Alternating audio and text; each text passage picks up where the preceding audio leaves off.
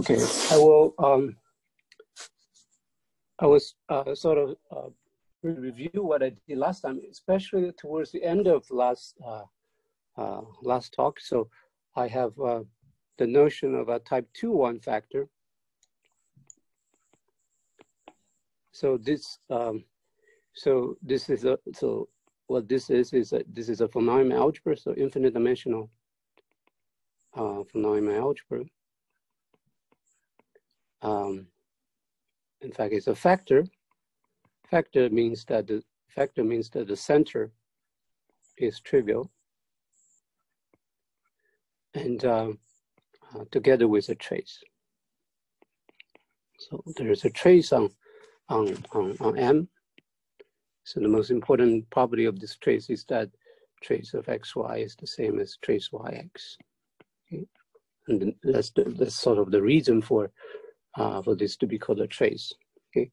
Now, one thing I also mentioned last time why this trace is interesting is because of so-called continuous geometry.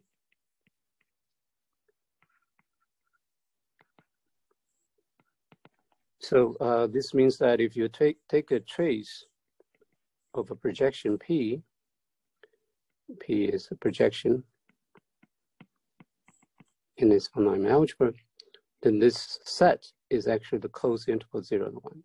Okay, so that's sort of one interest for, and in fact, why this is called continuous geometry. So if you think of tracing the finite dimensional space as a measure, the dimension or the normalized dimension of the space that project to, then here the dimension of the space or the normalized dimension of the space is continuous. Okay. All right. So now, since I want to talk about the subfactors, so it makes sense to talk a little bit about the representation theory of 2-1 factors. So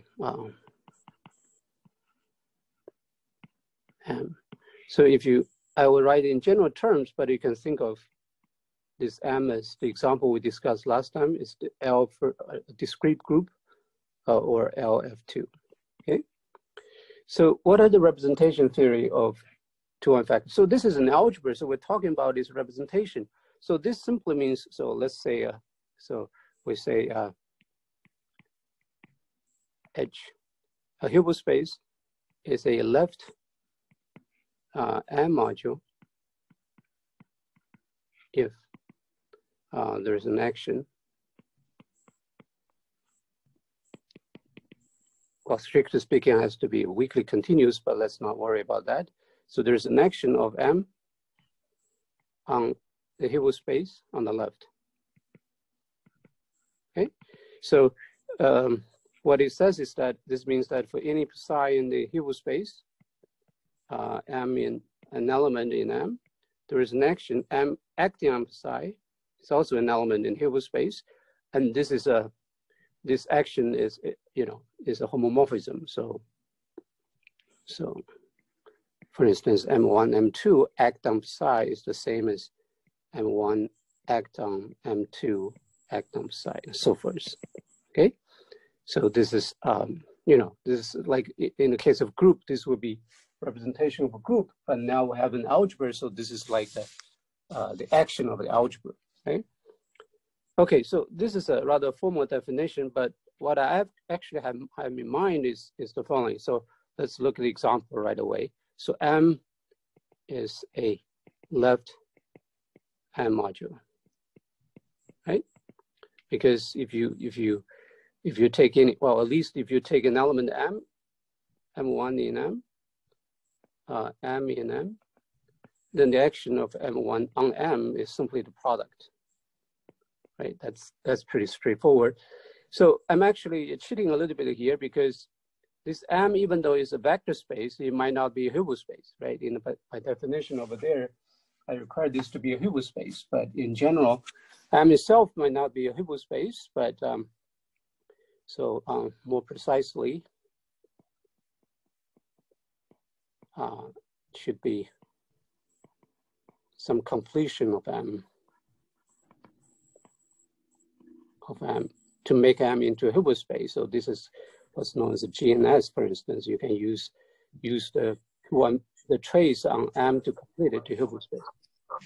Question? I have a question. So even though you want this H to be a Hilbert space, but in the definition, you are not really using it. In the sense, I would guess if you have an element like an invertible, you want the action to be unitary or something, but you didn't require the representation to be any unitary, right?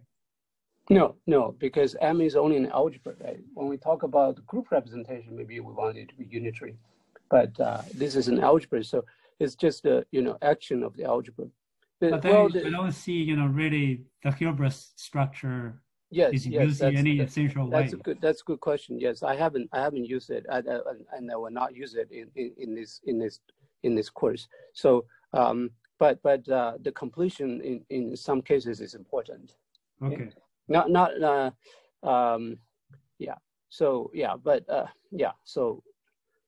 Hilbert space is one of the best boundary space around. But anyway, so I'm not going to use it. So that's why here I'm just thinking of M as a left M module, right? But if you want to really use my definition, you really have to complete M.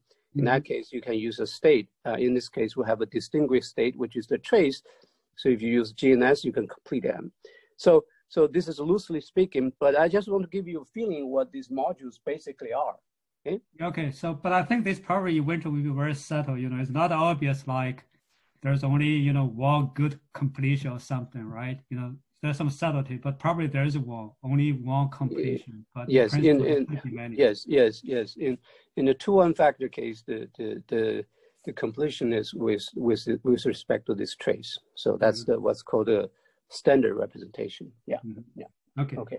Good. All right. So we have a left module right here. This is example 1. Now, the second example, it's sort of a generalization of the previous one. So if I take P, a trace, a projection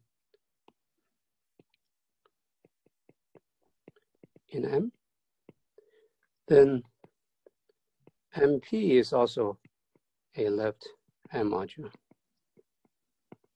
Okay, this is sort of also clear, right? Because if you have any element MP like this, so this means an element in M times P, and if you multiply on the left by an element here, it's still in MP, right? Okay, so that's another module. Okay, and of course, the previous one, so the example 1, so example 1 is the case. 1 is P is just 1, right? So it's slightly more general version of projection P. Okay. Now, once you have this, you can take direct sum. So if you have P1, let's say P1 Pn projections in M, and then we can take direct sum. So MP1 direct sum MPn. This would be also a left M module. And we just take the action on the left. Okay. Now, the reason I'm giving you this example is because this is the whole list of examples. So here's an interesting result using the trace. So here's what I'm going to define. So so for a left module like this, we define what's called the dimension of as a left module. So if I take direct sum of this, you already see what the proper definition is. I'm just going to take the sum of the traces. Okay, so this is the definition. Okay, so so this is just a little bit like the dimensional vector space, right? So if you have a vector space, so if you have C vector space, then you can define the dimension of a vector space. Okay, so this is similar. Okay, finite dimensional case, for instance. Now we're in infinite dimensional situation. Remember, this M is infinite dimensional. For instance, M is LF2. That's a huge algebra, and we have a left module, and we can still talk about the dimension. Okay, so the dimension is defined using the trace. Okay, so remember, this trace is sort of like a normalized dimension, right? See continuous geometry here. trace P is the normalized dimension is between 0 and 1. Anyway, so what's nice about this definition is that the representation theory of 2-1 factor is just like vector space. The only invariant is this dimension. So here's a fact. Suppose, let's say H1, H2 are two left hand module. Then M1, H1 is isomorphic as H2. By this, I mean as left hand module. So let's write it like this. So this means that there's a unitary map between from H1 to H2, which commutes with the left action of M, or intertwines the left action of M, if and only if the dimension is the same. Okay. So, excuse me, I have a question. Yeah. Actually, in the previous, you have a P1 to Pn. Yes. Projection. But there's an issue, maybe the P1, P2 are not independent. They may not be orthogonal. And that's correct. So whether there's a condition, so this P1, P2 is orthogonal. So this dimension just a sum. Yes, you're absolutely right. That's provided this sum is the sum you do in M. But I'm actually doing the direct sum. Do you see that? Direct sum. So I'm thinking of this as orthogonal to each other. Okay, but does that make sense? Yeah. Yeah, but that depends on how you choose this projector. If you choose projector, some arbitrary projector, say P1, P2, the projection may not be orthogonal.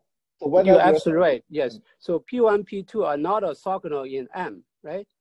But when I write like this, I'm actually so if you think of this as leaving in M direct sum with M, right? There's a leave in this space, so they automatically orthogonal. Yes. So if you think of put them on the diagonal. Okay.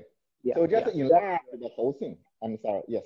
Okay. Yes. I make them orthogonal, so I put them on the diagonal. Yes. Okay. Yes, you're absolutely right. If I would just not doing direct sum, if I just do the sum here, of course, this is EO defined. As you observed, P1, P2 must be orthogonal to each other for this to make sense. But I do this manually. So yeah. So, and another thing is that these results. This only dimension is invariance. It's very surprising because I can imagine this 2-1 factor may depend on this group. So you have L F2, so you have the F2 group. If you have a different, this should have different story. But some of these groups that appear here does not appear. That's true. That's true. Yes. So so this is really just purely dependent on phenomenon algebra now, right? There's no group anymore. So. So because I mean group is embedded into this, but but then once you take this particular completion, somehow the information about the group is lost. So for instance, maybe here's a result which is in that spirit. So if you have two, so let's say if two groups G1, G2 are amenable, then as 2-1 factor, LG1 is isomorphic to LG2. Okay. So when you take the group phenomenon algebra completion, a lot of structures about groups are lost. Okay. So only the so there are a lot of amenable groups which are not isomorphic as groups, but as a phenomenon algebra, they're all the same. Okay. So maybe let me try to understand. Suppose G is a finite group. Yeah. Maybe that's a pretty trivial case. If that's true, that this dimension all became 1 then. Yes, if G is a finite group, let's do that. If G is a finite group. Yeah. If G is a finite group, then LG is never a factor unless G is trivial, right? Yeah, I see. It's not a factor unless G is trivial. So yeah, there's no contradiction there. Yeah. Okay. So here with the fact that we require M to be a factor is very important. Otherwise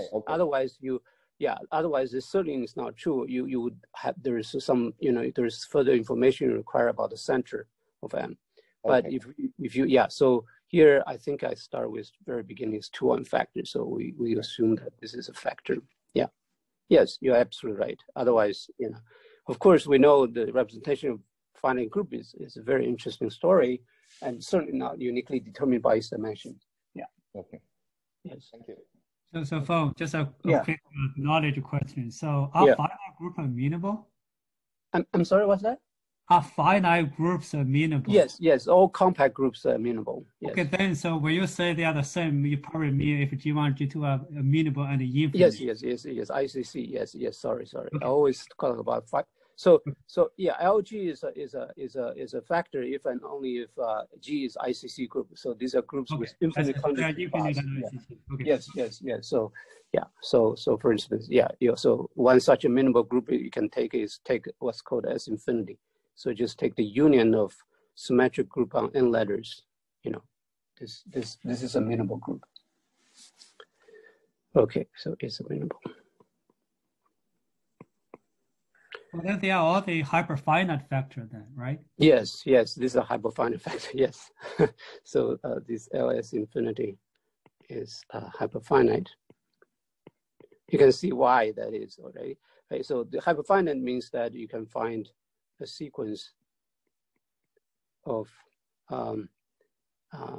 finite dimensional increasing sequence,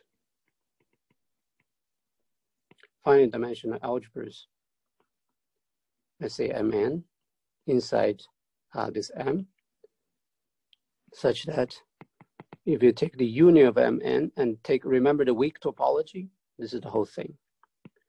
So since Zhenghai mentioned that, I just defined the notion of hyperfinite. So this is the closest, infinite dimensional algebra. I mean, the closest in a sense to the finite dimensional algebra. So you can find increase in sequence finite dimensional algebra, which approximate every element M weak topology. And in fact, in this case, you can see already, right? So you just take the algebra associated with Sn, but Sn is a finite group, so that algebra is finite dimensional. You just take LSN, and this is an increasing sequence that would approximate LSS infinity. Each one of them is finite dimensional. Okay. Anyway, so these are hyperfinite, right? Okay, so so let's go back to this module definition because I want to use this to define what's called the index. Okay, so let's look at this. So I hope this thing makes the trace and 2n factor a very interesting object, right? Even though it's infinite dimensional, but its representation theory, it's just like finite dimensional vector space, right? We know that finite dimensional from linear algebra that two vector space are isomorphic if and only if the dimension is the same. And we now have a similar result, right? This fact here shows that even though we're dealing with infinite dimensional objects, but they behave very nicely, just like finite dimensional vector spaces. Okay, all right. So now I want to go to subfactor because this was okay. So let's define what's a subfactor. So I have M this factor here. So what's a subfactor? It's really what you think it is. So let's make this a definition. So subfactor is a pair, and in M is a factor where n is also a factor. Okay. So so maybe an example. Let's get an example right away. Remember that M equal to LF2. This this huge 2n factor coming from the left-directed representation of the free group. Well, how do I get a subfactor? Interesting one, especially. Remember, free group on 3 generators lies in free group in 2 generators. In fact, you can embed any free group in generator into F2. So you just take LF3. It's embedded in F2. Okay. So that's a subfactor. So here's the subfactor. So in other words, in general, if you have H and G, let's say both ICC groups, then LH is contained in LG, right? So there are lots of examples of subfactors. Okay. So maybe I will write a definition right away. So we define. So let's write. Maybe, yes. So I'm a little confused. So this why F3 belong to F2? I thought it the other way around. Because F3 is a word for 3 letters. Very good. So very F2 good. is only word for 2 letters. Yeah. So AB. So let's do example. I forgot my memory on this is there's a canonical index 2 subgroup of F2, which is F3. I think the best way to look at this is probably look at the fundamental group. But let's just cook up something. So I will just have to have free well AB A inverse. Yeah, so I guess it's very easy. So A, B. Oh, no. What is it? A, B, A inverse.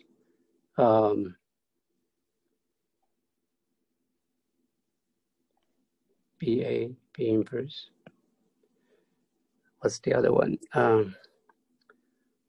Oh, I see. Yeah, so because you can make them, you see, you can make them have because AB has no relations, right? Okay. So even though you write a word like this, it has no relation to this one. And then what's the next one? Of F3. Okay. Yeah, so maybe even A squared be A minus 2. Yeah, because this has no relation. They cannot cancel out, so yeah. In fact, any free group, is bad in F2. Yeah, anyway. Okay, yeah, but this, I don't believe what I've written down is the canonical one. Okay. There's a canonical one which has index 2. So anyway, yeah. But okay, can also say F2 belong to F3 because that's... Yes, absolutely. Yes. Oh, my goodness. Yeah, okay. This may be a different F3, right? So this will be ABC. Yes. So yeah. This will not happen for finding groups, right? Yeah. My goodness. Okay. You won't be good in biology. It's completely. This is a different group, so maybe I'll put a hat there. Anyway, so let's see. Yeah. So I want to get this index right out of the way because there is a question about this last time. So what is the index? So the index is really so notice that if I have n in M, this is a subvector. Note the very simple position is that M is a left M module, right? Because every element in N X on M still belongs to M. Okay. I guess I forgot to say that we are obviously interested in the case when N is infinite dimensional. So we're interested in N is also a 2-1 factor here. Otherwise, it's not terribly interesting. Okay, it's just some matrix algebra if it's finite dimensional. So N here is also a 2-1 factor. So therefore, we can use remember this dimension we defined before. So the index of this subvector, usually denoted by. So this is like the group notation.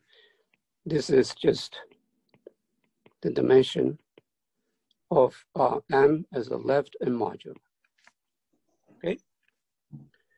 So that's the definition of index. Okay. So in other words, this is a dimensional-like quantity, right? As the name suggests. Okay. And it's very much like the dimension. I mean, I shouldn't say it's very much like the dimension of vector space, but at least this fact here shows that it looks a bit like the dimension of the vector space, right? So let me move this up a little bit. Okay, so maybe I'll comment more on this dimension here. Okay, so remarks. Why this is interesting quantity? The first thing to observe is a question before you say why it's interesting. So yeah. Back to the definition. So we assume N or M are 2-1 factor, or it doesn't matter? Yeah, yes. It doesn't matter. I'm just for continuity with last week's lecture. I will start with 2-1 factor, but this is complete general. So but in general, if M is a 2-1 factor, it's not guaranteed a subfactor is always 2-1, right? It's always because if it's in the dimension of because the trace restrict the trace on N, right? Oh, okay. Yeah. Okay. So definition is that the trace here, but this is subalgebra, so this restrict the trace on N. Yes. Okay. Can you explain this dimension NM a little more in more detail? because this is very too compact, too abstract. Okay. So is this a dimension you calculate in M or you calculate in N? You know, there's a oh, this is a projection. I'm a little confused with this dimension. Okay. Okay. So yeah. So let's see how we count this M, right? So M is a left M module. So first thing to observe is that this dimension is at least 1, right? Because so M contains N. So let's see. So first of all, N is inside here, right? Yes. And so there's a copy of N as a left M module inside. Okay. Inside here, right? So at least 1 copy of N is inside M. But now, you know, what about the others other than this N, right? So we know the dimension is always greater or equal to 1 because there's a copy of N inside M. I see. And let's actually, yeah, let's let me just say. So yeah. So dimension of N in N is 1. That's yes, definition. Yes, as it should be. Yes, dimension of so N. this dimension just say, because M is a N bigger module, one. so it's a bigger one. So maybe several copy and something. Okay, no. Yes, very good. Yes, that's what I actually normalization is the normalization is after the N in N just normalize dimension to be 1. That's a definition. Yes. So this is like when you have your complex vector space, you have the dimension of C as the left C module is equal to 1. I see. Yeah.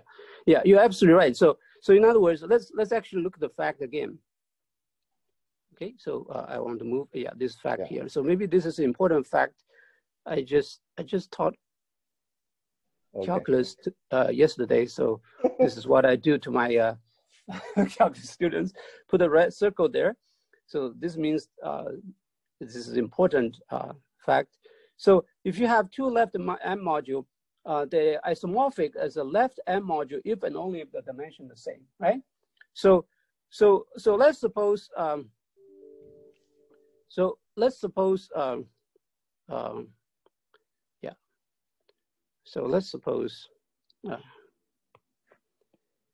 so maybe I should do this instead. Otherwise, it's so 3 remarks here. So the first thing I want to remark is that if you have, let's use n, the 2-1 factor over here. So the dimension of n, if you take it, so left n module, right? So I claim the first remark is that this number can take any value in 0 to infinity. Okay, let me argue why that's the case. Okay, of course, if you take h to be equal to, so let's say this number is theta. Okay, all right. So if you take any theta here, theta, I can write this as this is a positive integer, non-negative integer, plus maybe a little piece. I don't have the best notation. So x here is between, let's say between 0 and 1. Okay. Let's say theta is like this. I can cook up a left n module with this dimension easily. How do I do that? Remember continuous geometry? I can find projection P in N so that trace of P is this fractional part, X, right? That's because of continuous geometry. And then I just cook the module, which is just N direct sum with itself, N times. This N can be infinity. And then the small piece, MP here, right? And then you can see that the dimension of this H as a left N module is N plus trace of P. Trace of P is by our choice equal to X. So this is N plus X. This is equal to theta. Okay. So this is the first observation. If you just look at the dimension of the left N module, you can take any positive or non-negative value, right? By simply using the fact that we have this continuous geometry property. The trace of projection at 2-1 factor can take any value between 0 and 1. Okay. So this makes sense, right? This is the first remark. The second remark is that, well, I guess the second remark is a theorem now. So in other words, this what this M, back to the question Xiao-Gang asked before. So what this M looks like? So M, in some sense, so if, maybe I'll make a comment here. So if this index is equal to this theta, for instance, then M as a left N module is isomorphic to this, to N direct sum with N times plus NP, right? So this is what this index is telling you. So how many copies of N you need to fill up M, but not quite exact, right? Because we are in the continuous geometry situation.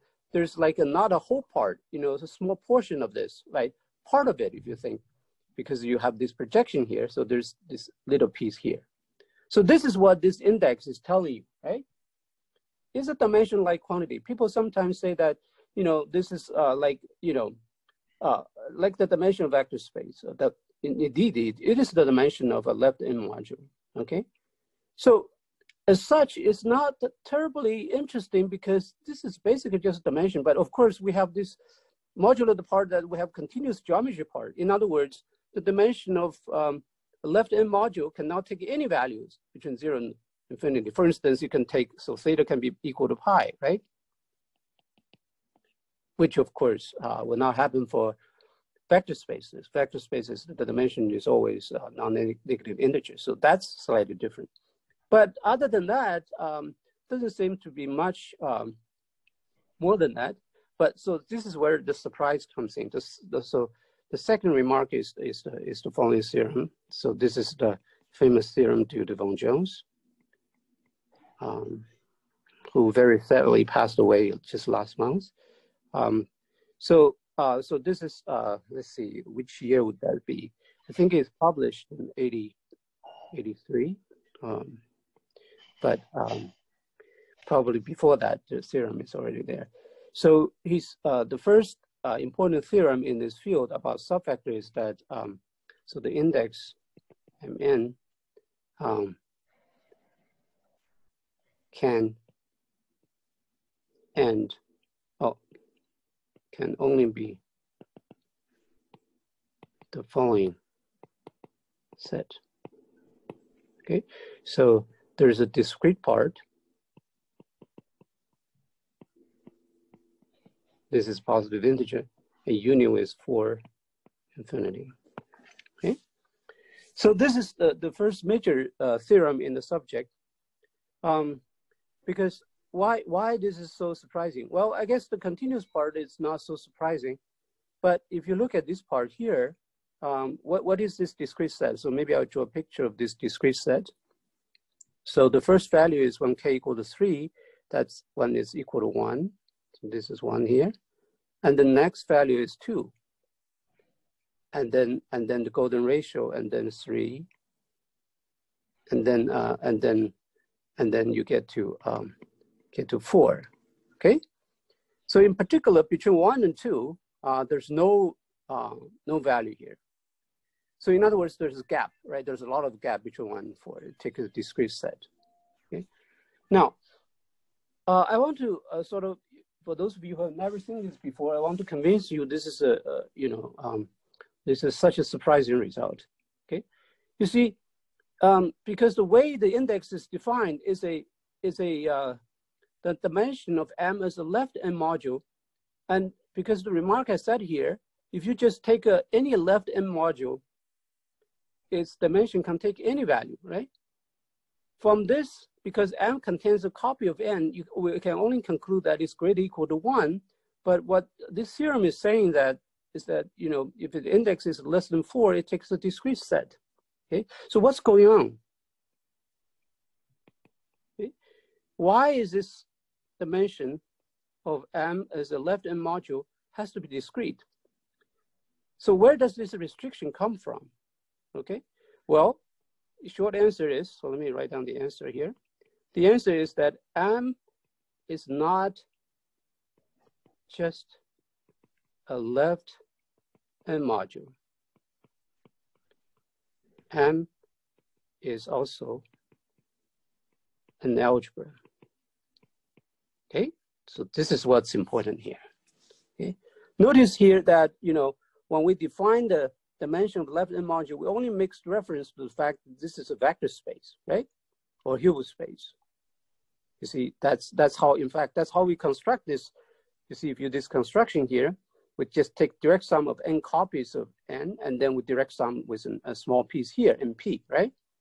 This is not guaranteed to be algebra, but it's guaranteed to be a vector space. We take direct sum of vector spaces. Okay, so the non-trivial constraint comes in because, or M is not just the, just a vector space. It's also an algebra. It's a phenomenon algebra. It has algebraic structure. Okay, so this algebraic structure is what makes the dimension of M as a left-hand module, satisfy more constraints. So, for instance, if you take Jones' theorem, so let's see a consequence of what I just said here. So, for example, let's take a number. Let's take pi, right? So let's suppose h dimension of nh is equal to pi. Okay, and it's easy to see that pi is not in the list in the above theorem. So what Jones' theorem is telling us is that then h can never be made into a 2-1 factor containing n. So this is what the theorem says, right? So you can easily cook up left-hand module which has dimension equal to pi, 3.14 and so forth, right? But,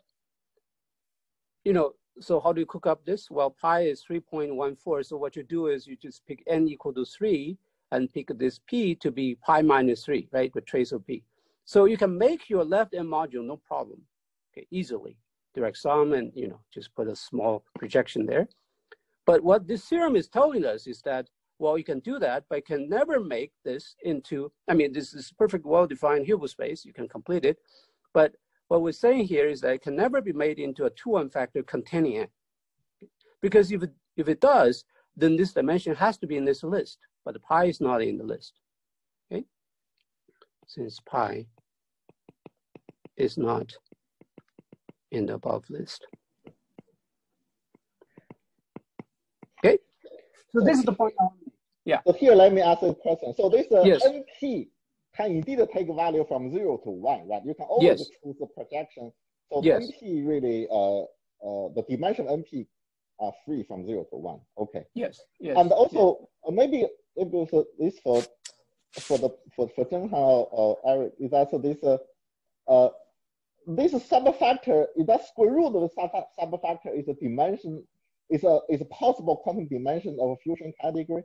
Yes, yes. It's the square. It's the square of the quantum dimension. Yes, yes. Oh, yeah, yes. So all the quantum dimension of a quantum dimension of fusion category in this list.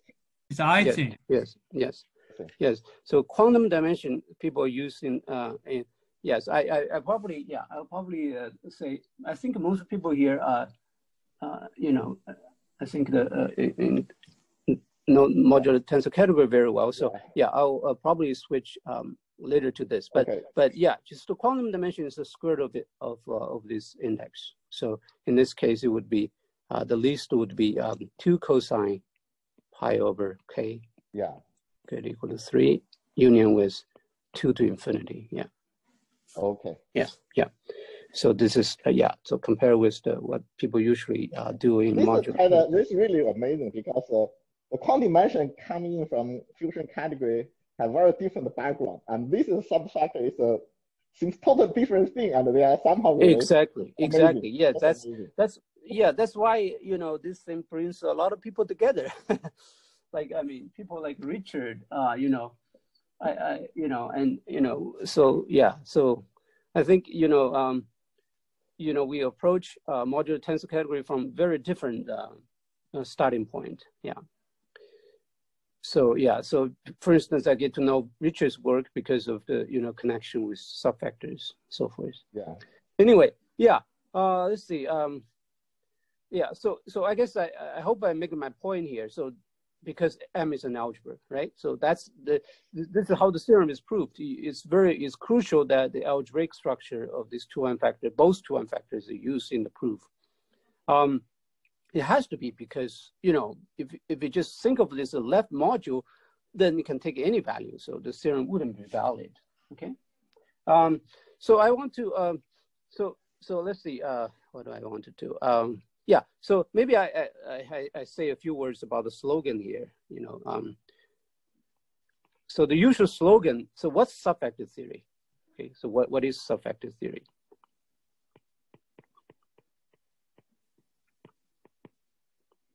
So depending on your taste, some people think of this as so let me just comment on. So this is a non-commutative Galois theory. Some people think in this way. Okay, so maybe I will say a few words about this before I move on to the next thing here. So if you study Galois theory, then you have fields, right? So in Galois theory, you have maybe so F1, F2. I have used F, so maybe field. Yeah. So so let's see. Well, Q1, Q2. Okay, so these are fields, right? Let's say over C. Okay, for simplicity, right? So in Galois theory, we start. So, but fields, remember, this is a commutative algebra, right? And in Galois theory, we study pairs of commutative algebra like this. We study, you know, the relation of, you know, for instance, in this case, the dimension of Q2 as a left Q1 module would be the degree of the extension. So we think of Q2 as extension of Q1. We have similar dimension here. It's commutative algebra, but this Galois theory itself is extremely rich, right? You know, there, you know, lots of generalization afterwards. Okay, but why people say that subfactor is like non-commutative geometry? Well, so subfactor is sort of the position of the smaller factor inside the bigger one, right? Sort of the position here, the position of small one inside the bigger one. There's also a dimension-like quantity, which is this index. The index, by the way, behaves very much like the dimension here. Okay, behaves just like dimension. Now, why this is non-commutative? Remember, both n and m are factors, so the center of n and m are trivial. So these are highly non-commutative objects. Okay, it's not like in the case of fields. These are commutative things. Okay? And of course, another thing is that they're purely infinite dimensional. Okay, so there, you know, some of the result in Galois theory has a mirror image in the subfactor theory. So let me maybe say one thing, example. So suppose you have G, a finite group. Let's say it's X properly on the 2-1 factor M.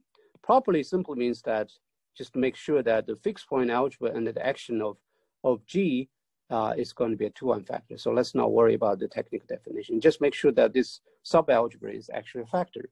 So then we got a 2-1 factor. So this is an example of a group-like subfactor.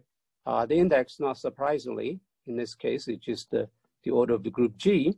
And there is also something like a Galois correspondence. So for instance,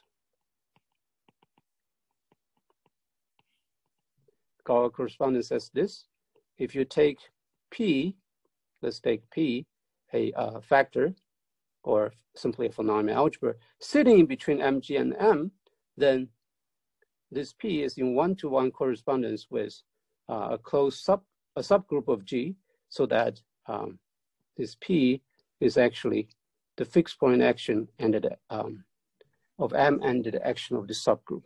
Okay, so this is like the Galois correspondence in the field case, but now, you know, in subvector story, you have a very similar story, okay?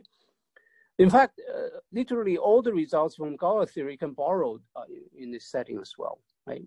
But it's not quite right, but you know, roughly. Okay, so for instance, this Galois correspondence I think was even known before the subvector theory was developed. It's probably due to Japanese school back in the 50s. Anyway, but you know, if subvector theory is just like Galois theory, then this wouldn't be terribly interesting, right? But you already see from this theorem, it would not be just like the ordinary Galois theory, because as you guys observed, this quantum dimension can take 2 cosine pi over k. And most of the time, this is not an integer in general. Okay, where in Galois theory, the dimension is always integer. So there are lots of interesting. There are lots of interesting subvectors with index not integer.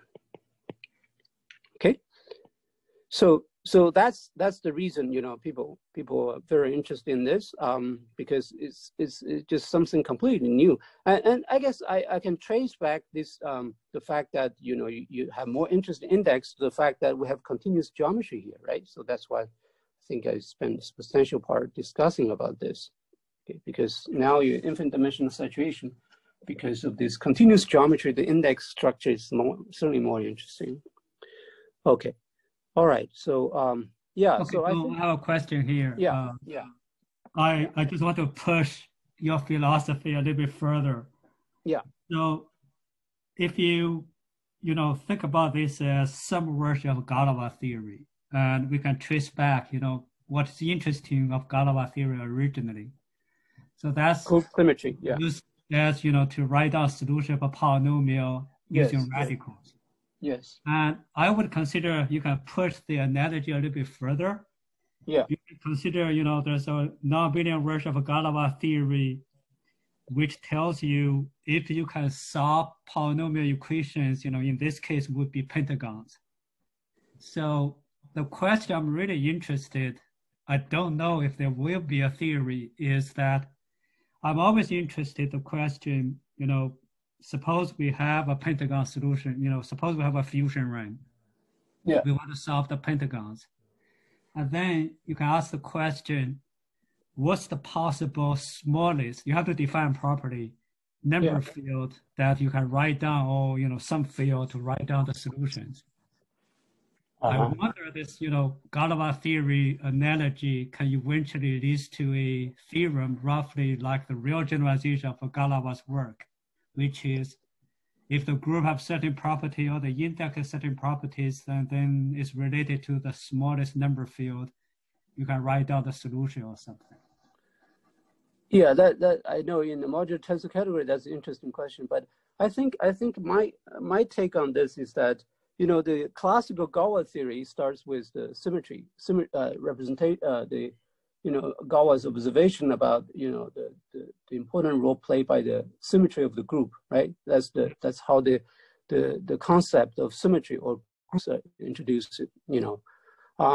So the subvector language, obviously, because of the example I just discussed here, obviously contains the case when the symmetries are described by groups, especially, I mean, in this case, it's just classical groups, but it's more general. In this framework, it's more general. So I think my way of thinking about this is a generalization of the usual classical group symmetry. So this is what people sometimes call quantum symmetry.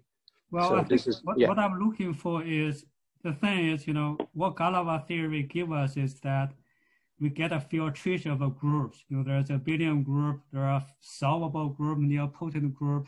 Yes. I was hoping another many interesting, you know, kind of, you know, stratification of finite groups. And I think, you know, you guys pick up one notion, which is a minimal is important. but I'm looking for something, along that line, like, we will further give a better study of finite groups, classification. We go beyond solvable, nilpotent solvable, and then something finer than amenable. Yeah, well, yeah, anyway, groups are already complicated enough. Yes. Yeah, well, I think that the subject is very early on, so probably this is way down the path. Yeah. Groups is so, yeah. Yeah, I'm sorry. I have also a question. I try to understand this theorem, how this theorem was proved out. The reason I ask this question because we know in the fusion category, the quantity dimension coming from this fusion ring. Yes. There's F symbol or there's constraint, Yes. Here. That's right. Yeah. And, so here, how this result was obtained. You don't have a fusion, you don't have fusion ring. We do. Okay, yes. Yeah. Yes. So, so it's that's related not, to this thing. Okay. Yes. So let me just comment on that. So where's the fusion for subvector? Okay. So this way, the one I'm going to describe next was not how this theorem was originally proved, but it's equivalent. So later it was, so translated in this way by people like Occhiano, for instance. So the fusion in this case is there is a fusion ring coming out of this. So for that we need the notion of bimodule. So I will just write the example here. So M itself, so far for index, I only consider the left M module, right? But it's also a right M module, right? Because, you just take elements in N which acts on M on the left, okay? So this is NM bimodule, okay? And bimodule has tensor product. So if you have two bimodule, let's say M and P, and N, you have algebraic tensor product. So is well defined. Here one has to be a little bit careful, so we usually take the completion. So let's not worry about that. At least algebraically, if you have bimodule, you can do tensor product. Okay, so here's the fact. Yeah. Question? Yeah. Okay. So the left module can already have a tensor product. Is that right? Why you need a bimodule? Okay. Yeah, because when you do tensor product, you need to tensor over something, right? So when you write, see, you have tensor here, I have tensor here. So in order to over something, this M here, two left M bimodule cannot be tensor product over N. The way you write it on a line, there's a left and there's a right? Okay. So yeah, so when they over something, it should be a left for one, right for the other, right? Yes. So you see, when a tensor over N, the ones in the middle sort of is the one, that the structure is over N. But then once you tensor over N, what's left is a left M module and the right M module, right? Okay. So it's still an M bimodule. Yeah. Thank you. Yeah. So that's So this is I guess intuitively that's how it's defined. And I guess the fact there's something going through it. There's completion and so forth. But the fact that I want to talk about is that this if the index is finite,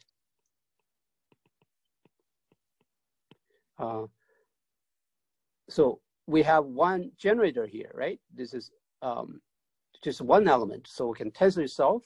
So this would generate let's see, I guess the definition of fusion ring. My fusion ring might have infinite many objects, so we generate let's see, a star fusion ring. So I guess, Richard, this might not be the usual definition of fusion ring, right? The usual definition of fusion ring requires only a finite number of simple objects. Is that right? Yeah, in general, we do. Yeah.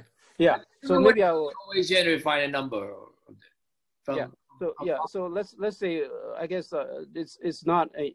This might have infinite many objects. So for instance, compact groups might have infinite many representations, but they generate a ring, right? So yeah, but under condition, let's see, under condition that what we call NM finite depths. This is the same equivalent. Okay, so something a little bit stronger than the index being finite, then this will generate a fusion ring. Okay, this is literally the fusion. Well, since everything comes from Von-Neumann algebra is I guess my terminology is not standard. I haven't kept track all the latest technology and terminology. So by this I mean it has a star structure. Okay, it has you know, the home space has it's actually a Hilbert space. Anyway, so yeah, so this is what, you know, I guess modern proof of this theorem would be like. So it would generate fusion ring, and you look at the tensor product, and if the index is if the quantum dimension is less than 2, then there's AD classification, and that will lead to the theorem over there. That's the same proof as in the fusion category. Okay. But this is a fusion ring, the object, the fusion ring. 它是自动连上，上一次连接的。如果上次连手机的话，就自动连手机。So this, yeah. This question, you have a fusion ring which have an infinite number of objects, but those objects will not be simple. So maybe you still have a finite simple object. Yes, yes. No, yeah. So usually, if just under the condition that the index is finite, this will generate a ring. It's a ring, but it might have infinite many simple objects. But if you but under further condition, in fact, equivalent condition. So sometimes you actually generate only finite number of simple objects. In that case, it's a fusion ring. Yes. I see. Yeah. So that's so when you have a finite number of simple objects, that's when the quantity dimension can be discrete. Is these two related? Yes, that's right. Yes. So for instance, 2 cosine pi over k in Jones' theorem corresponds to I guess SU2 at the level k, I think -2, a fusion ring. Right. So yeah. So in the finite depth case, the other part from 4 on up, it also gets discretized in some way, or? Yes. So yeah. So in the finite depth case, finite depth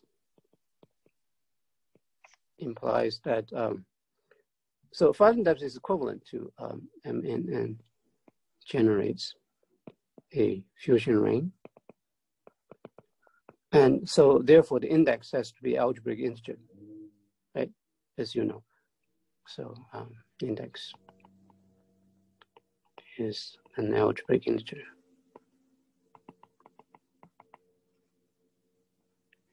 Yeah.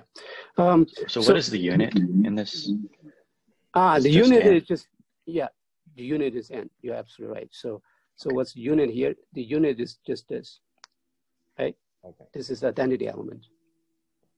But for this finite depth case, for quantity dimension bigger than 2, do we have some kind of a constraint, your understanding, rather than just any real number from 2 to infinity?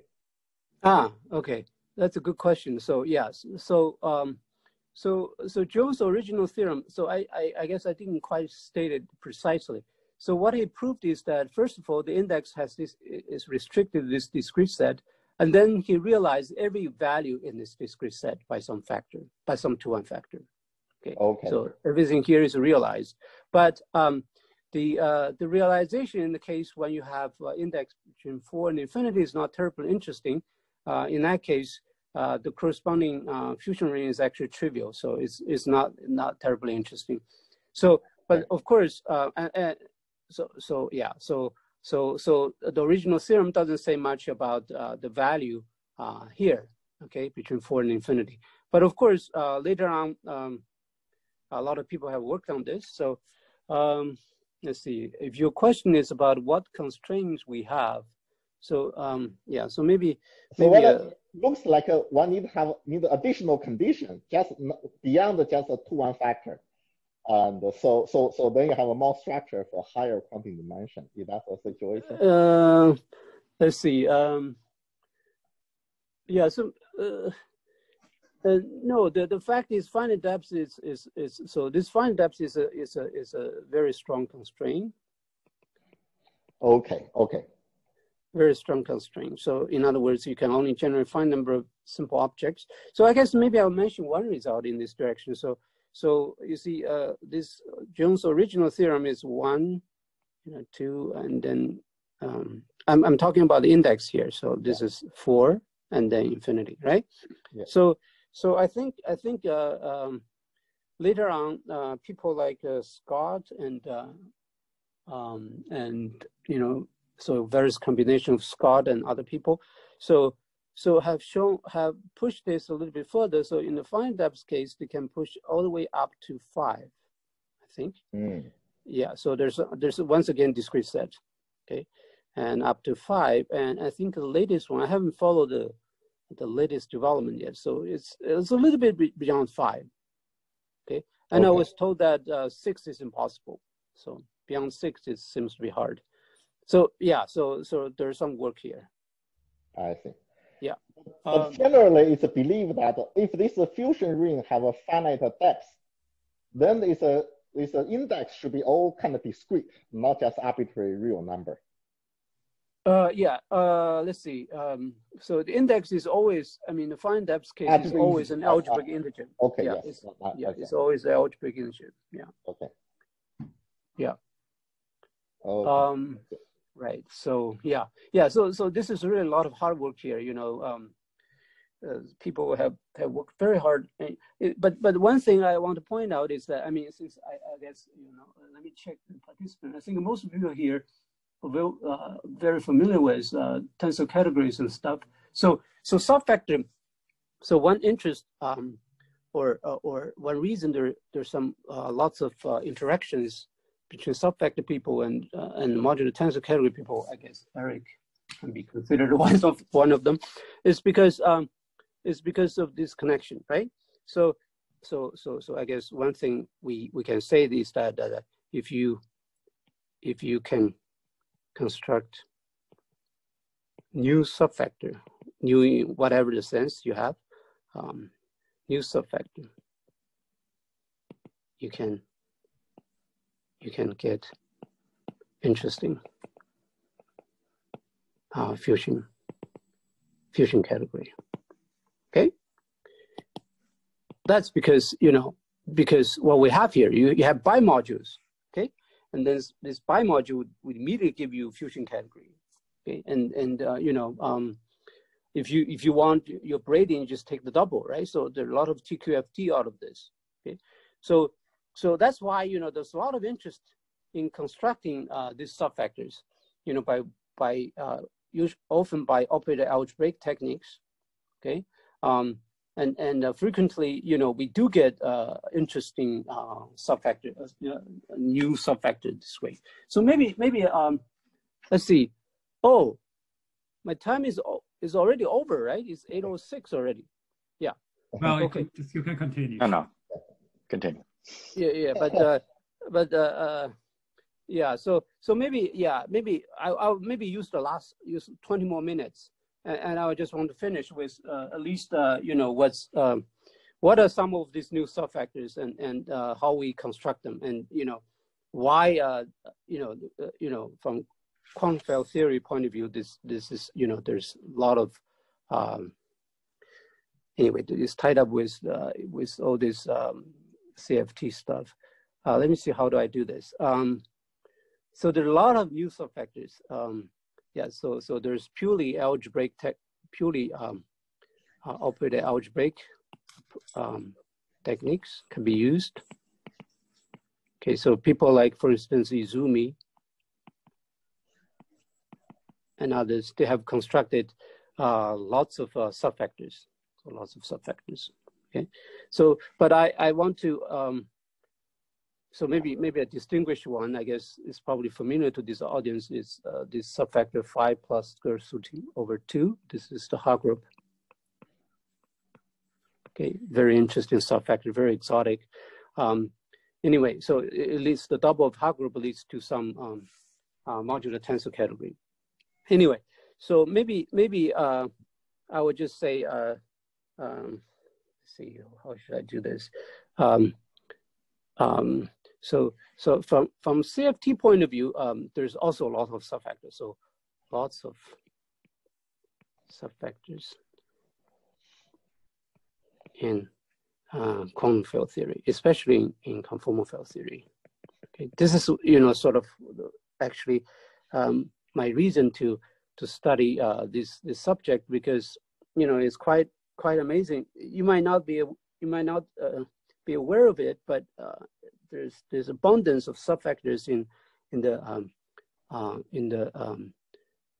models of CFT. So maybe I will just finish with a rich source of subfactors. So let's finish the rich source of subfactors from sort of first principle in quantum field theory, from locality. Okay, so this is what I want to advertise. This will be my last topic, and hopefully it's also tied up with at least something I said in the abstract. So I guess I have explained what the subfactors are, right? So you have a factor and you have a smaller one, and the theory of subfactors is to study the location of the smaller one inside the bigger one. By the way, I should say that, you know, subfactor is notoriously hard to construct. Okay, I guess most of you know that new fusion categories are notoriously hard to construct, right? So there is a conservation of difficulty there. Okay, the reason you can see that why subfactors are hard is that besides the classical case, meaning that, you know, your subfactor come from some kind of group symmetry. In general, if you have what we thought of as a quantum symmetry, is there's no group around. It's notoriously hard to construct. In fact, you know, one of the major achievements in this theorem is the first construction of subfactor which takes non-integer values. Okay, so equivalently, that's like the construction of this fusion category associated with SU2 at this level, right? But before even the quantum group was invented, you know, Jones has this construction. So this is quite amazing. Anyway, so it's notoriously hard to construct. So it's not every day that you by some chance you just have an infinite dimensional algebra, and then it contains another interesting infinite dimensional subalgebra, right? So it's yeah. So something, you know, various people use various techniques. Okay, so one thing I like about quantum field theory is that you can see subfactor right away just from locality, and we of course know locality is a fundamental principle in quantum field theory. So I want to just give you a flavor how you do this. Okay, so maybe I will be let's just specialize to what's called a 2D chiral CFT. So let me describe algebraic approach to I would say chiral 2D CFT. Okay, and to just emphasize, just to explain what's in the title, where do the subfactors come from? I will use locality to produce a lot of subfactors. Okay, so first, so how do people from algebraic quantum field theory think about chiral 2D CFT? So first of all, we have the circle. Okay, so 2D chiral, because we're talking about chiral, so it's really on the one-dimensional real line, but we're talking about conformal field theory, so we include conformal boundary. We got the circle here, so that's the space-time, if you wish, in this case. And what is the algebraic approach to chiral CFT? Well, the idea is that we're going to take any interval of the circle, I, and then we think about, all the observables which are localized on this interval I. You know, if you've never heard of that before, never mind. It's just some assignment of algebras to interval of I. So for each I, we assign, so algebras of observables localized on interval I. Okay. If your familiar language is the field rather than algebra, let me give you a rough picture of what this algebra of observable looks like. So if you have a field, let's say your field theory has a Lagrangian, and it has a, let's say it has some field, let's say a scalar field, for instance. So what is this algebra of observables? What do you mean by localized interval I? So one way to think about this is that, so let's say phi z is the field. So how do I think of algebra of observables if I give him a bunch of fields? So what you do is you just smear this field with some function, test function. Okay, do some smearing over the circle. And all you require is that the support of this function, smeared function, is contained in this interval I. Okay, so outside this interval I, your field, you know, it sort of takes 0 value, right? So anyway, so this is, so this way you generate some, so this is some operators. Okay, and then you just take, so AI is generated by such operator. Okay, so in this sentence, I mean, this has to be in quotation mark. This, of course, for some people, for people who know something about constructive quantum theory, this is notoriously difficult thing. One issue is that this smeared operator is always unbounded, and there are a lot of issues. But you know, in some cases, this can be problem can be solved. So we get algebras of observables localized as this interval I. Okay, all right. So the locality I want to talk about. So locality is a very simple observation. So what is locality? It's really what you think it is. Okay. Locality is that if I take an interval I here, let's take another interval. Yeah. So yeah, let me just draw one picture here. Yep. So let's take an interval I like this.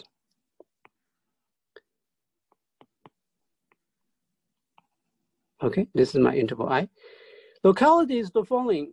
If I take another interval, so let's number this I1. Let's number this I3 for what I'm going to do later on, okay? So for instance, this quarter of the interval. Locality is a very simple thing. Locality is that the observables localized on I1 commutes with the observables localized on I3. So AI1 commutes with AI3 if the intersection of I1 I3 is empty set. Okay. So I mean, I'm doing this in the chiral case. So in general, what happens if you have a causal domain, then you just look at the two space-like separated region, and you require that the algebra of observables for one region commutes with the algebra of observables, which is localized on a region which is time-like separated, space-like separated from it. Okay, so this is the Einstein locality.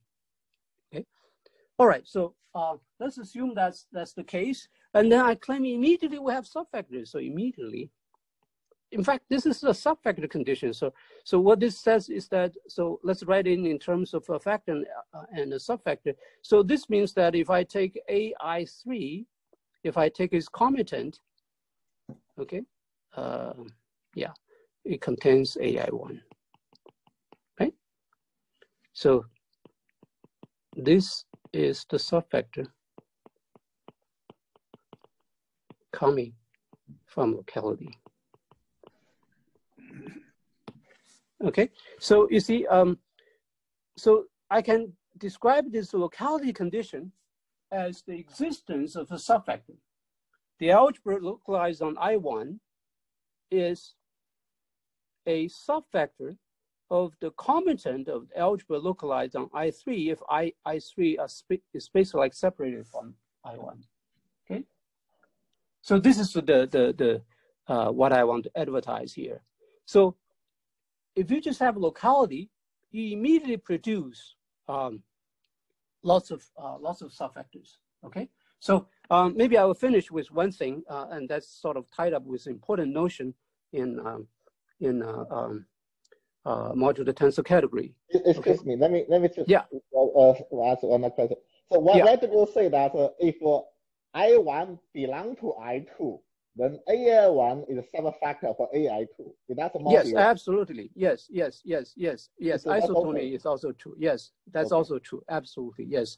So, there's a couple of list of axioms, but because of time constraint, I just selected one that I thought is most immediately related to subfactor. You're absolutely right.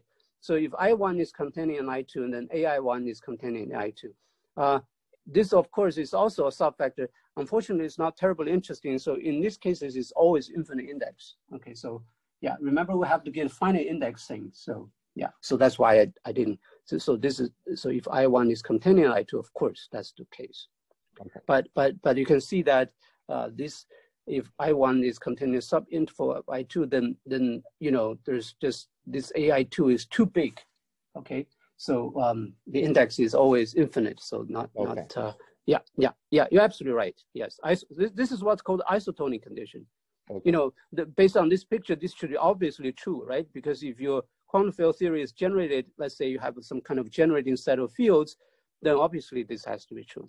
Okay, but I want to produce some interesting finite index subfactor which will lead us to fusion category. Okay, so this is what I want to do next. All right, so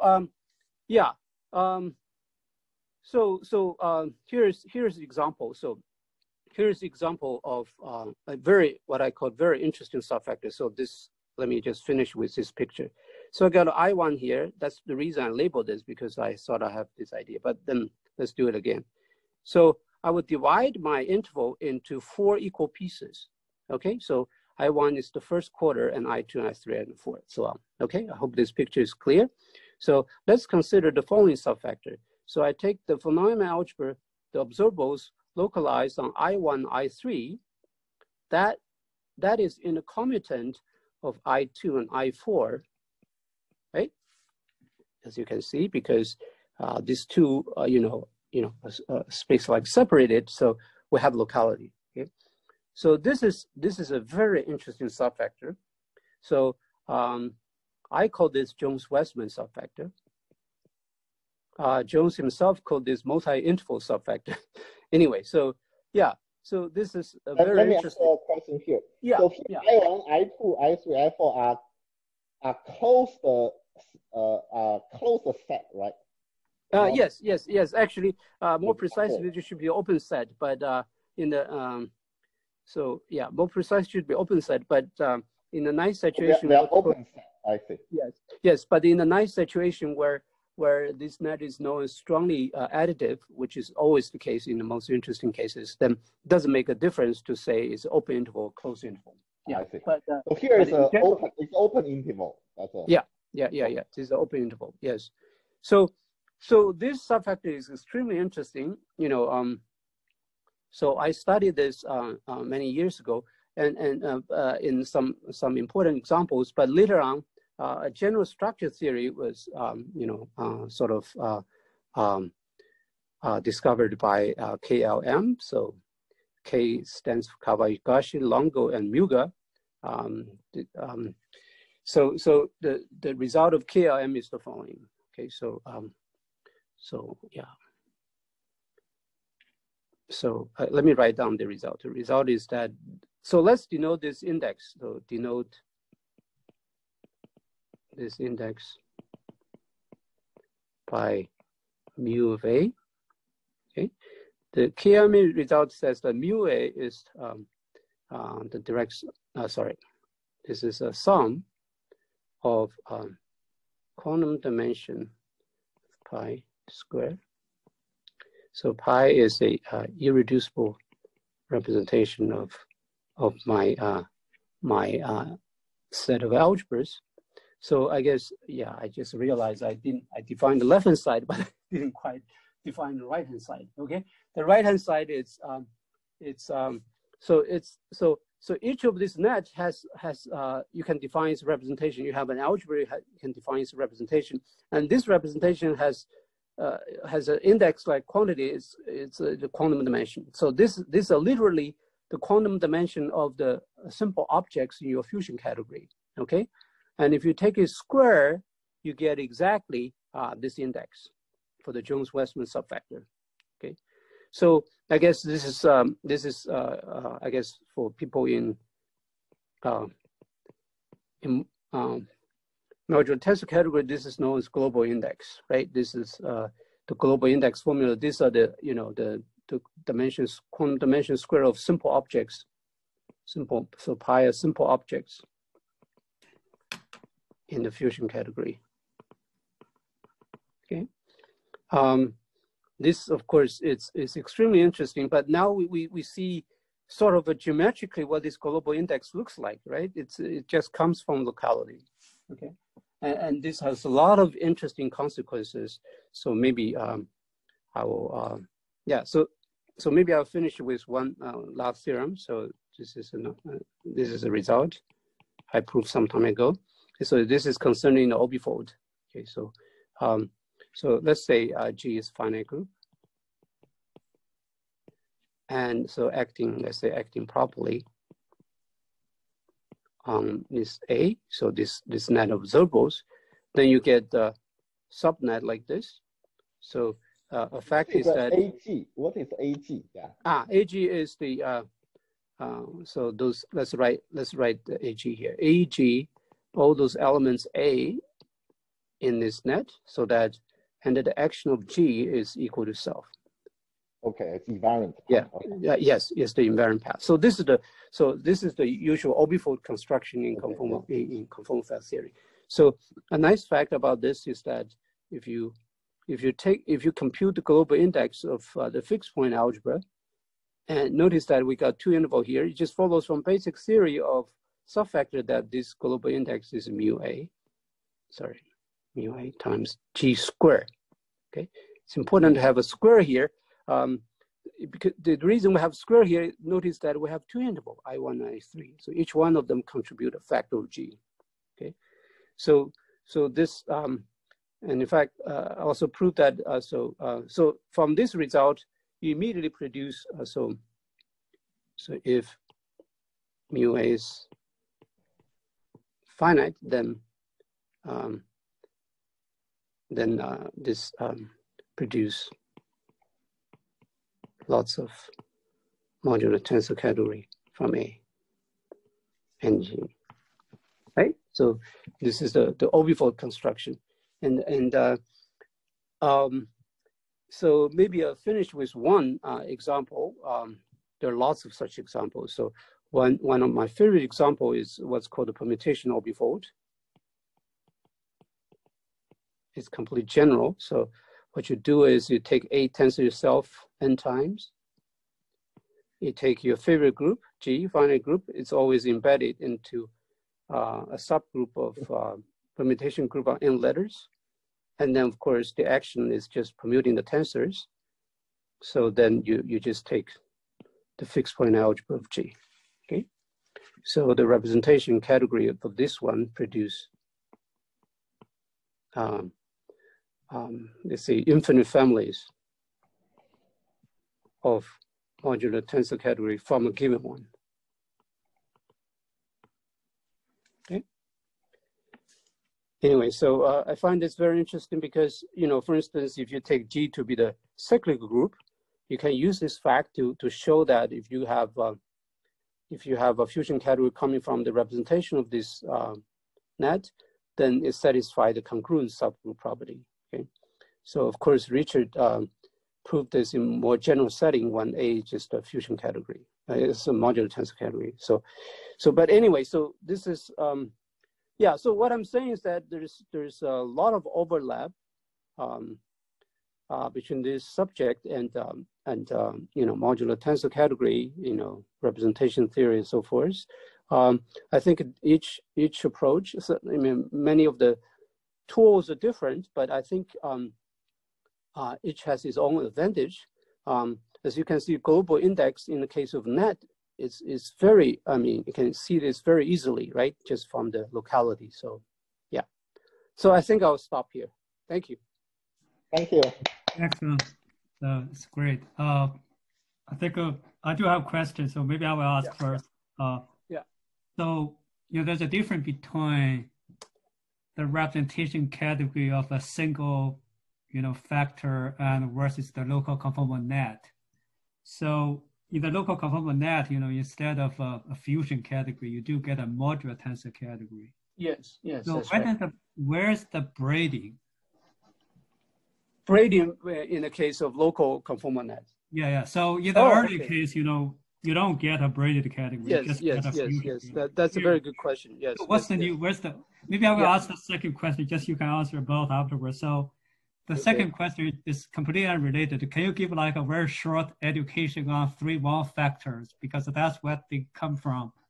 The 3-1 factor. So the 3-1 factor is the easy one. So you can answer either. Yeah. Take your favorite conformal field theory or chiral conformal field theory. Yeah. Okay. So it's a general structure result that this is always type 3-1 factor.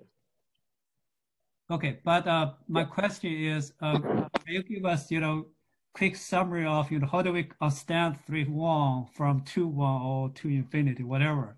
Sure. Okay, yeah. Okay, let's do this here. So 3. Right. Yeah, 3. So all these AI1. So it's a general fact that all these local observable algebras are coming from quantum field theory. So this is completely general, not just specific to conformal field theory, that they're all type 3-1 factors. So these are all type 3 factors. So what's the difference between type 3 factors and type 2-1 or type 2 infinity? Well, the important thing is, so maybe I'll just state one striking fact about type 3 factors. Okay, so type 3 factors. So if you take any projection P, so P is a projection in AI, then you can always find an isometry V in AI such that V implements the equivalence between this projection and identity. So isometry means V star V is equal to identity, but VV star is equal to this projection P. Okay, so this is what characterizes type 3 factors. So let's see why this is different from 2-1 factor. I will say. So if M is 2-1, and let's say we have a isometry which does this, equal to projection, then if I take the trace of P, I will get trace VV star. Of course, trace is cyclic, so this is trace V star V, therefore it's equal to 1, right? Because trace identity is equal to 1. So in that case, we know if your trace of projection is equal to 1, this means that P has to be equal to identity. Okay, because trace is faithful. Okay, so this means that it would never happen in the type 2-1 factor, because type 2-1 factor has a trace. This trace somehow restrict such possibility. Okay, so in fact, in type 2-1 factor, 2 projections are equivalent if and only if they have the same trace. Okay, so but in the type 3 factors, this any 2 projections, any 2 non-zero projection, I should say P not 0. Any 2 non-zero projection are equivalent. Okay, so type 3 factors are known with something known as properly infinite. It's really infinite. So maybe I will state one striking fact about this. Previously, we have discussed about the left M module, right? In the type 2-1 case, they're given by this dimension quantity, right? So here's a fact, which hopefully may also answer the next question. So here's a fact. So let's say we have AI. So all left AI module, non-zero, I should assume, are unitary equivalent.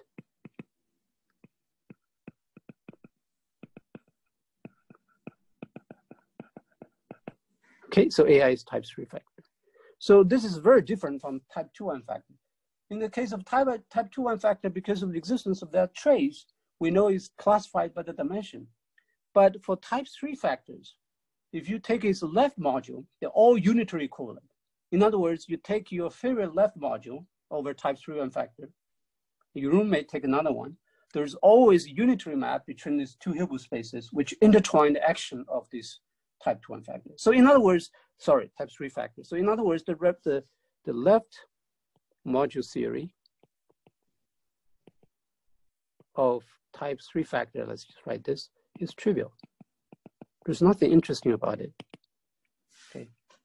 Okay, so this is due to the proper infiniteness of our underlying algebra. So in this case, you know, I know some of you might not, you know, might not like the infinite dimensional cases, but you know, this is where the infinite dimensional, purely infinite thing is really useful, because you know, some of the theory, like this module theory, is trivial. There's only one unitary equivalence class. Okay. All right. So why is this related to you know, what Zheng Han asked about the braiding? You know, how do you get braiding in this case? Okay. So let me describe the braiding here using this fact. So suppose I have two representation, pi 1, pi 2 representations. So let's start with one representation first. So let's start with the pi representation of this net, right? So what does this mean? Remember, this is a collection of algebras, one for each interval of the circle, right? So this means that I have pi I representations of AI. So this is a collection of representation, okay? Now, so here's a very useful trick called the localization trick, okay? The trick is the following. So let's fix the interval I.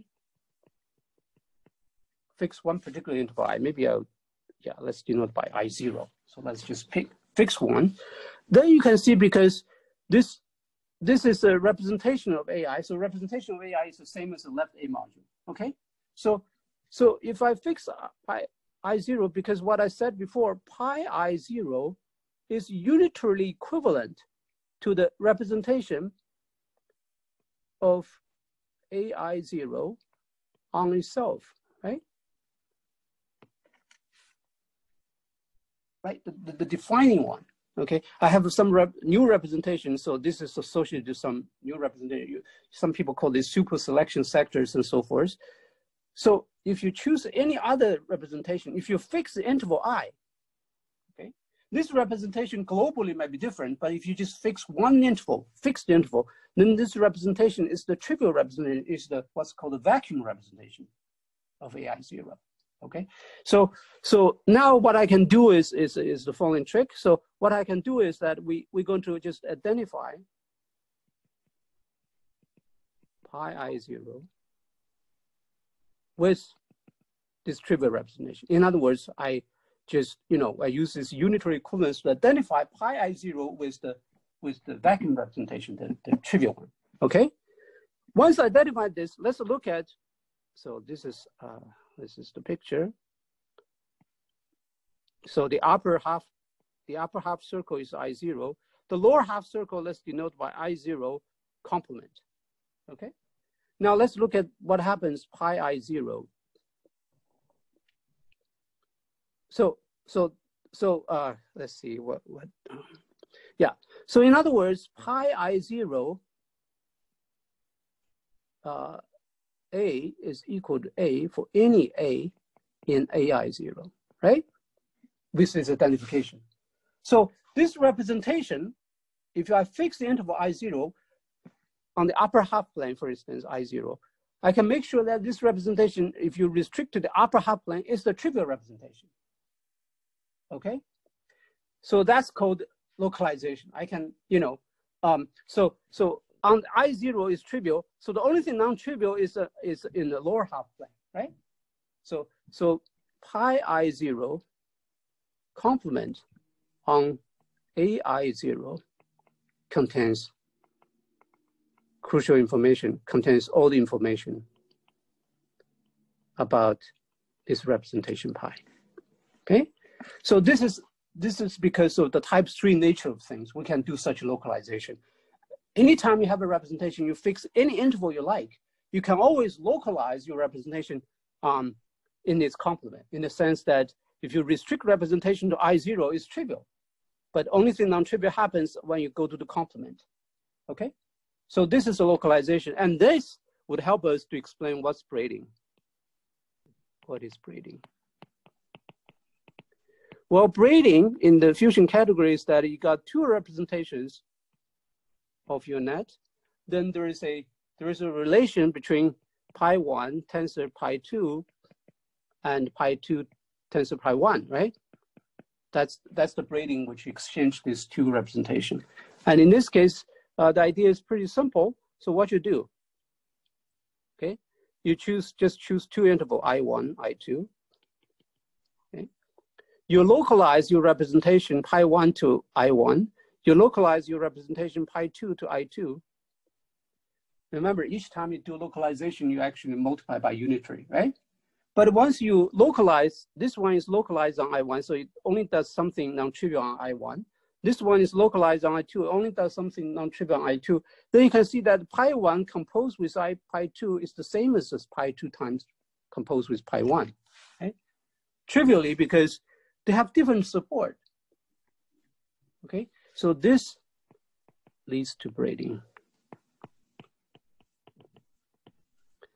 So braiding is a consequence of the fact you have type 3 factor and you have locality.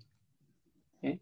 So I write this like this. You might think this braiding is trivial. No, because when I do this trivialization, I have those conjugates of unitary. So braidings, you can write it explicitly as some kind of multiplication of those unitaries where you choose for your localization. Okay? And one can check by just using the geometry here that this braiding satisfies the usual Yang-Baxter equation and braiding fusion relation and so forth. So all the axioms of modular tensor category follow directly from this geometric picture. Oh, thanks. This is great. I think I know. Thank you very much. Why there's a braiding.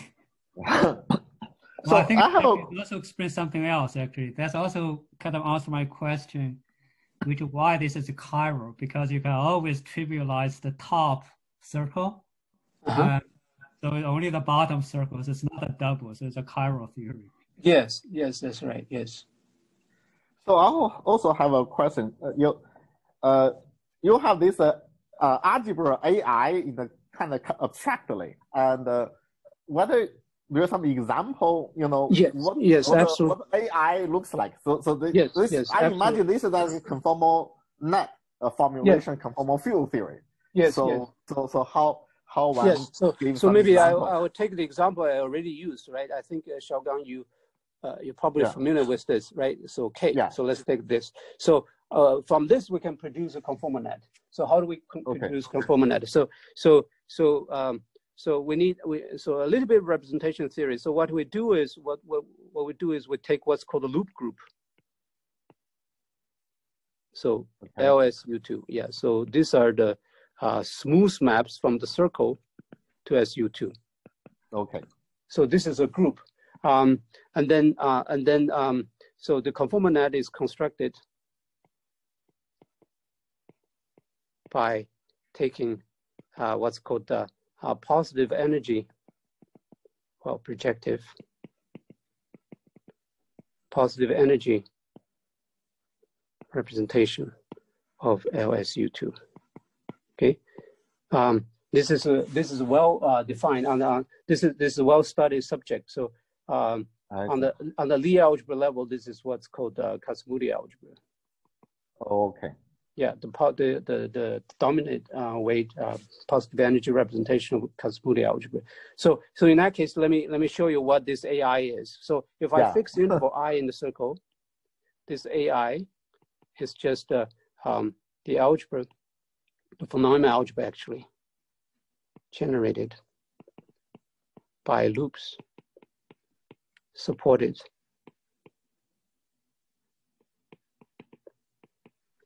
on interval I.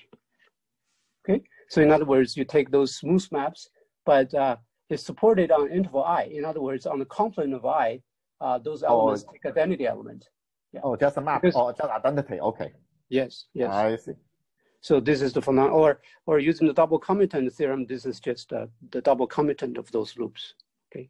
Oh, okay. So, yeah. So this is an example. In fact, this works for all the WZW model, right? If you take your favorite group, so this way you produce a lot of examples. Yeah.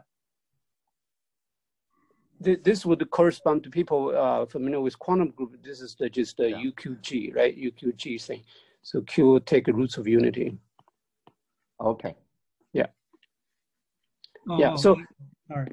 Just a quick question about your terminology. So when you say generated by loops supported in I, so I understand that probably means a map from the circle to this, this thing. But then what's the Hilbert space? What's the algebra? So this is a representation, right? So this representation are represented on some Hilbert space. Okay, okay, so they're represented on Hilbert. Yes. Okay. Yeah. So everything happens on this if you take a representation of this loop group, and then everything happens on that. So you have Hilbert space, you have unitary operators, so this local observable algebra. In this case, you can see that it also fits what I said before. I said if you take your favorite example and your favorite field, you can just generate this algebra, right? This is way up here. So in this case, the field is just a current. Okay. Okay. Yeah, just the cosmetic current, the current algebra. So if you take the current algebra, just smeared with functions supported on I, that's exactly a loop group algebra element. Okay. Yeah. So there's from physics point of view, this example is a little bit special because it's kind of purely chiral. Means that it don't have a lattice realization. Means what I try to say is that usually in physics one can discretize your circle, make a circle with many points. Yeah. And each point have a finite dimensional vector space. Then you take a limit where point number go to infinity. Yeah. And so this is what we discussed in the last week. So whether this algebra is a limit of some kind of finite dimensional algebra. Oh, these are all. So this is all one way. Oh, I see. AI all hyperfinite. Okay. Yeah, so there's an increase in sequence. That's interesting. Yeah, they all hyperfinite. So I think the point of view is that they're hyperfinite by general argument, but it's very hard to actually produce a concrete finite dimensional sequence of algebras which approximate AI. We know it exists, but there's no canonical choice. So this is what I said before. Those of us who occasionally think about using the lattices to approximate these things always run into a lot of technical problems. Yeah. Because the choices are never sort of unique. So that's sometimes why I like to work directly on this continuum limit. Where everything seems to be, the geometric interpretation of all familiar operations. You name it, everything. I mean, I just said a few things, but you name it, it's all in this circle, in this picture. Okay. There's a physics motivation for this construction of this limit. That is you real circle as a boundary of a disk. Then you should put the topological quantum field theory on the disk. Then you can get this chiral algebra. That seems, at least from what we understand, this may be most natural way to produce this chiral algebra. You mean using the Chen-Simons functional? Yeah, using Chen-Simons. And then on the boundary. Yes. So to directly produce this on the boundary from finite dimensional point of view may be difficult, but view boundary as a disk, have Chen-Simons theory on the disk, then that absolutely. Seems more natural. That seems more natural. Yes. That's in fact that's Ed Witten stuff, right? So yeah. But I'm confused by what you said about AI hyperfinite. I thought you told us that in quantum field theory they always type 3. Yes, but type 3 can still be hyperfinite. Hyperfinite type 3? Yeah. Type 3. Yeah. So in other words, it's the same definition as before. You can find a sequence, increasing sequence of finite dimensional algebras which approximate any element here, weakly. Yes. Okay. But just mathematically means hyperfinite can be type 2 or can be type 3. Both yes, that's right. Yes. Yeah. So is there some canonical way to convert, or maybe always, a type 3 factor from a type 2 1 or type 2 infinity? Let's see. Yes.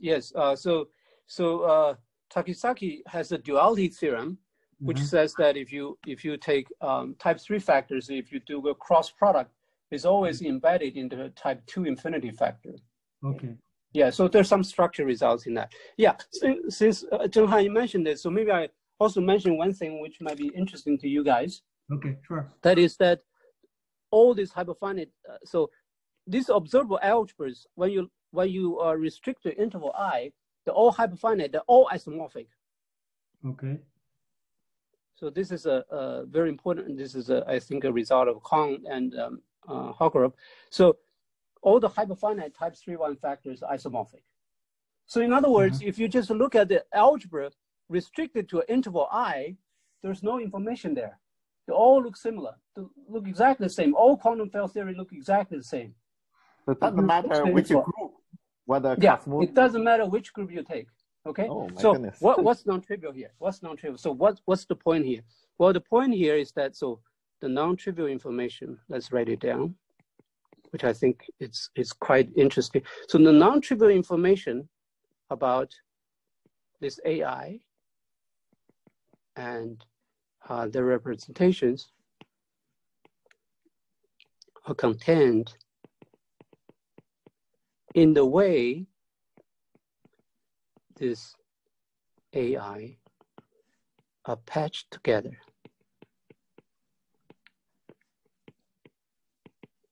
On the circle.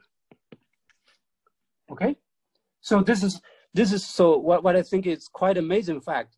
This is just like all the Hilbert spaces, right? Several Hilbert spaces are isomorphic, right? But there's still a lot of interest in quantum mechanics, right? So what I'm saying here is that this way, algebraic quantum field theory approach is that if you just strict the interval I and look at the observables on that interval I, look at the algebraic type, you get no information, nothing at all. Okay, the non-trivial information, the dynamics of the model you have is contained in the way these algebras, how they patch together. Remember, they have to satisfy those conditions. They have to be isotony, right? They have to satisfy locality. So those conditions distinguish them, distinguish one model from another one. Well, it also says something which we already know. So quantum field theory is about topology, nothing to do with local geometry. That's well, we all know this that's why I've been interested for 30 years. Yeah, that's true. Locally, the all Minkowski space. Yeah. Yes, I do have a comment about the question I asked you. So I always kind of surprised to when people say this, which is, if you want to do quantum field theory, you have to use type 3 factors. Yes. And I also know that type 2-1 factors, since Wang Jones, we know it's statistical mechanics. Yes. And we also know in physics, there is a connection between statistical mechanics and the quantum field theory. So that's it. There has to be a canonical way to connect 2-1 factors at there's a canonical way to connect type 2-1 and the type 3 factors, because physicists always says, there's a connection in d-dimension statistical mechanics with d-1 plus 1 dimension quantum field theory. That I also heard too. Yes. One thing I guess one thing I can say is that so we have a lot of examples of type 3-1 subfactor coming out of this, right? But there's a theorem due to Popa, which says the following. So let's take one of the subfactors, the ones I just described, right? So I have some type 3, let's say type 3-1. For instance, the Jones subfactor. So let's say N in M. Okay, this all type 3. How do you classify type 3-1, type 3 infinity? That's all. Yeah. So there's a type 3-1. This is the one that's most relevant to quantum field theory. There is type 3 lambda, where lambda is between 0 and less equal to 1. Well, let's see, not equal to 1. So this is related to ergodic theory. Okay. So, there's a more related to probability in dynamical system. Okay. Yeah. Also, there's type 3-0. Sorry. Yeah. Okay. Yeah. So, but this is related to quantum field theory. Okay. This result is actually a very old result. So I think it's some German whose name I forgot, and back in the 60s. So what he proved is that just under the condition of positive energy, then it's all type 3-1. Okay, so it's not a difficult proof.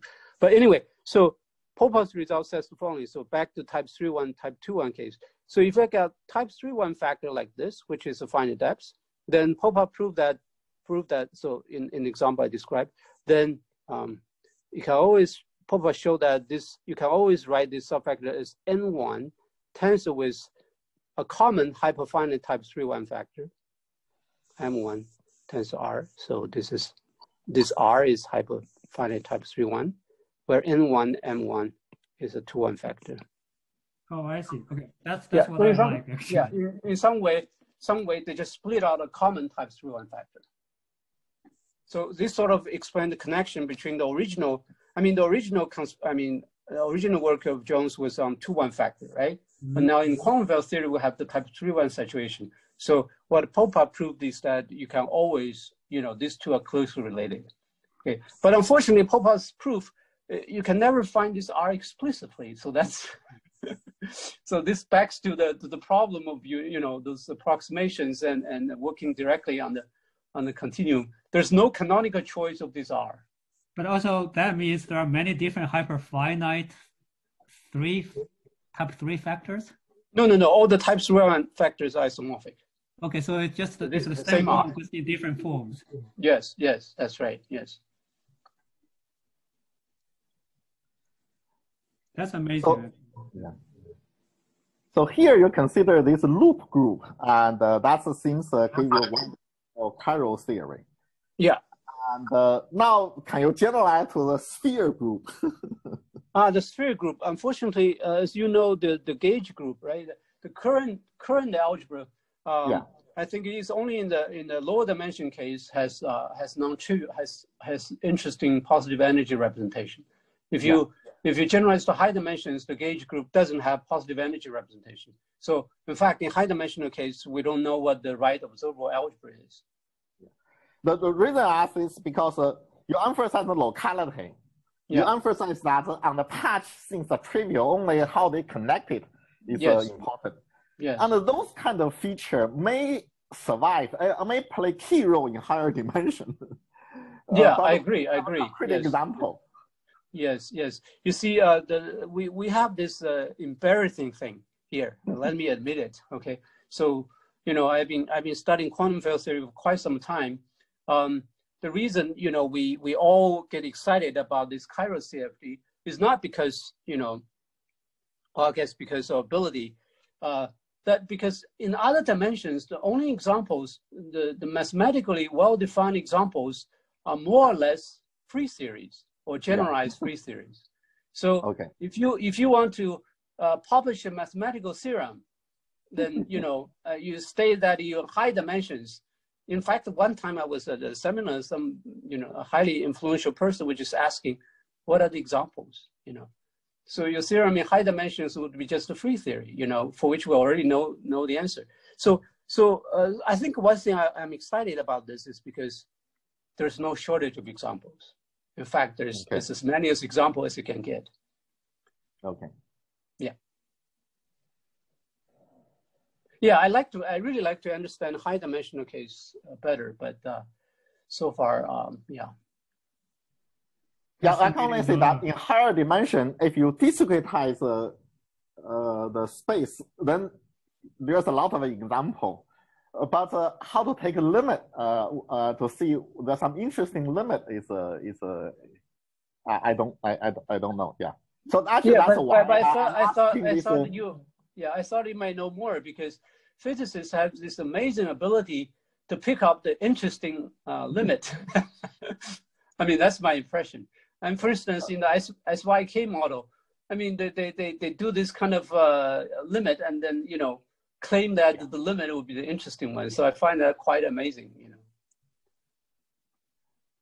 Yeah, this so in physics, we do have a lot of higher dimensional example.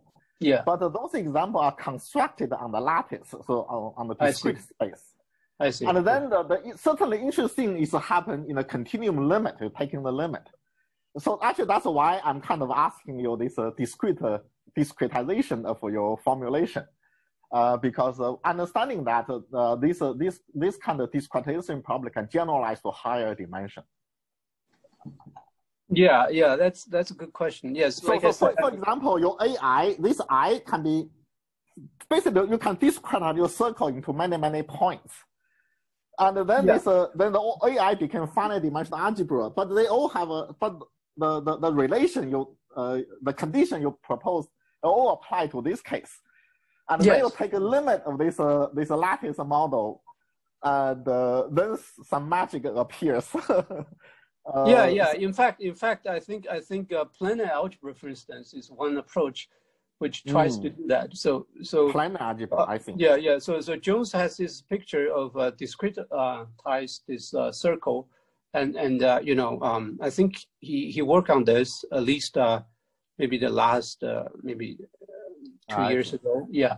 So there's some result in that direction. He made contact with lattice models and statistical mechanics. Yes. But one thing what's interesting is that you see I didn't mention the conformal group. So in this case, it would be the diffeomorphism group of the circle. Yes. So in interesting conformal field theory, you get the Lie algebra would be Versora algebra, right? So you get interesting representation of Versora algebra. So one question people have been asking is how do you see the discrete analog of Versora algebra?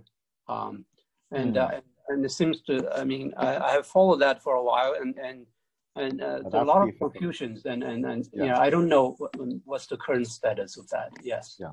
Well, I think, okay, I think I can say one thing, which is I believe the question probably can be answered pretty soon. So okay. So there's a beautiful paper I believe just posted maybe a month ago, by Seller. So I think I assume you have it's the famous Co-Seller formula. Yeah. I know Seller. Yes. So I work on this with my student a little bit. So there's the Co-Seller formula. Sorry, I need to turn off some red phone. So we all know there's a mistake in a sense that the Co-Seller formula on the lattice, it does not converge to the Virasoro thing. And there's a mistake for sure. If we believe statistical mechanics, we believe physics, which I definitely believe something. And recently they posted a new paper, which is, I think it could be philosophically and fundamentally very important, which is if you write down the lattice version of the higher, there's no trouble to get the lower one. The SL2C, you can always get it. The question is the higher Virasoro general LN. Yeah. And they wrote down the discrete formula. And the claim is they do converge to the correct one by using the Co-Seller formula. But the central charge is an extra piece of information you won't be able to get from the discrete lattice. So that's the conclusion they get from a numerical simulation. I believe that actually this will be the answer to the question, which is you could write down a discrete version of the Virasoro generator Ln for n bigger than 1, but you will never get the central charge correctly. That's some extra information you need from the lattice. So I think so this Ln written as some kind of bilinear form of the temporal leap elements in the temporal leap element. Okay.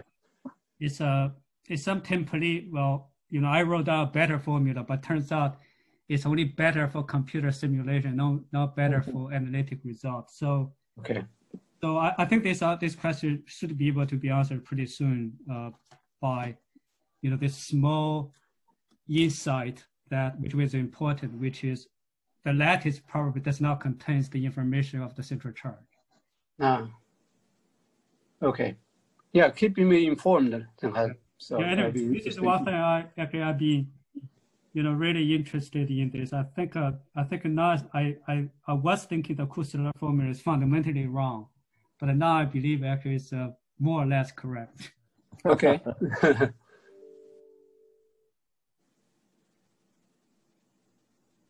Okay, guys. So maybe it's time to let Feng go. This is incredible. Yeah, thank you. Thank you. Thank you, guys.